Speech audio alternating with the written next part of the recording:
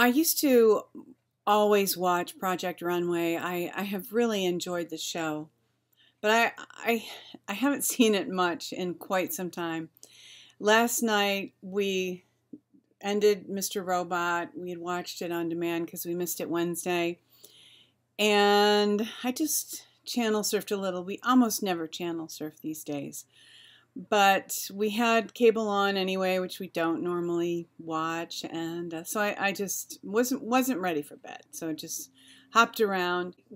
Happened to notice that Project Runway was on. It caught my eye. It was the season finale, and I was kind of stunned. You know, it's always been cutting edge stuff, and it's always the fashion's always kind of avant-garde, kind of edgy. But much of it is absolutely beautiful. I really, in the past, have enjoyed the show. So last night, there were 4 finalists. I had no idea what was going on, but there were 4 finalists, and one of them happened to be an Islamic lady. Okay, that's cool, but what she was showing were what they referred to as modest clothing. So here's one example of her designs that were shown last night.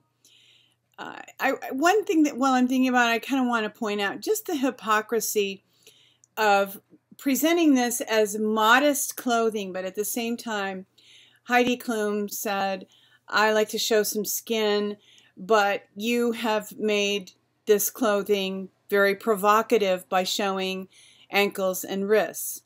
Okay, what kind of hypocrisy is that?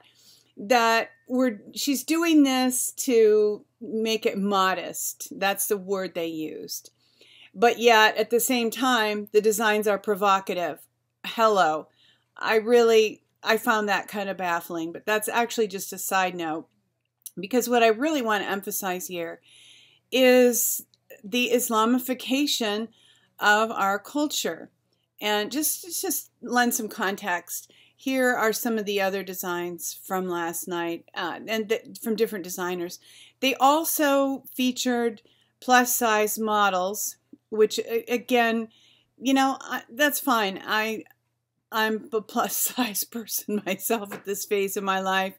I'm not hating on anybody, but it's just, you know, you want the focus when you are showing haute couture to be the clothing, and the clothing goes out of focus when you've got that kind of when it's on that kind of a body. Nothing against that, but let's face it, being slim is healthier.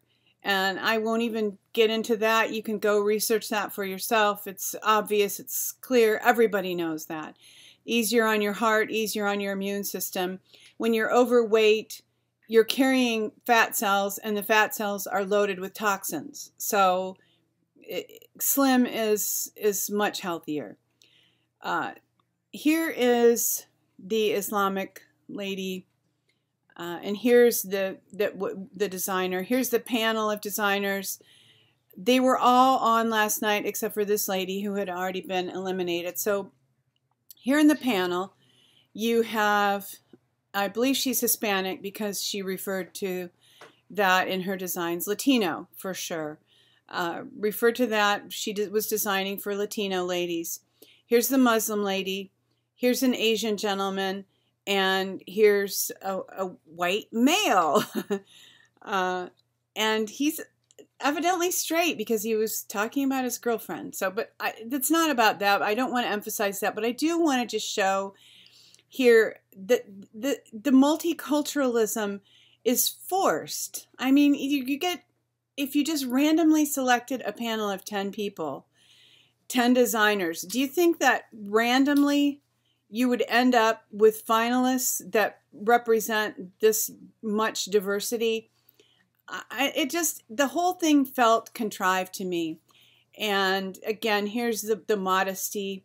And this was, you know, you could tell that this was being sold. And I mean that in a way of being forced on people. We're forced to accept this. as normal, as natural. And it's not. This is not a part of American culture. I'm sorry. If people of this culture want to live here, that's cool. But why must we change to accommodate them? And one thing that I was thinking was, has there ever been an Amish or Mennonite woman designing clothing on Project Runway and, promoting modesty from that point of view, from, a Christian sect? And it actually made me think of, just to throw some humor in here, the film For Richer or For Poorer, where Kirstie Alley and Tim Allen have to go among the Amish to hide from the IRS. And actually, Kirstie Alley ends up putting together a fashion show for Amish women. It's really pretty fun.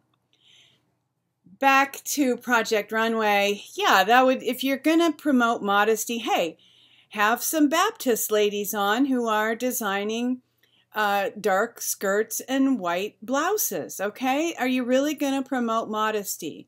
Let's not be hypocrites here. Let's not say that we're promoting diversity when actually this is politically motivated to promote Islam. And I turned it off before the end last night because honestly, I just could not bear to see this lady win. And I was pretty sure she was going to win. Well, as it turned out, the Asian gentleman won, and some of his designs were lovely. If you get a chance to watch the show and you're into that kind of thing, you might enjoy some of his work. It's not wearable at all, which was the thing that, there's a lot of big flouncy net, and it's just not wearable except on the runway. But I can appreciate just the pure human expression in the work that he did. And all of them, really. I mean, it's interesting. It's fun. It's fun to watch Project Runway. If you enjoy making things, wearing things, if you appreciate any kind of art or creativity, you might find something in Project Runway that you enjoy. Unfortunately, it has very, very obviously become a political tool to promote chosen agendas.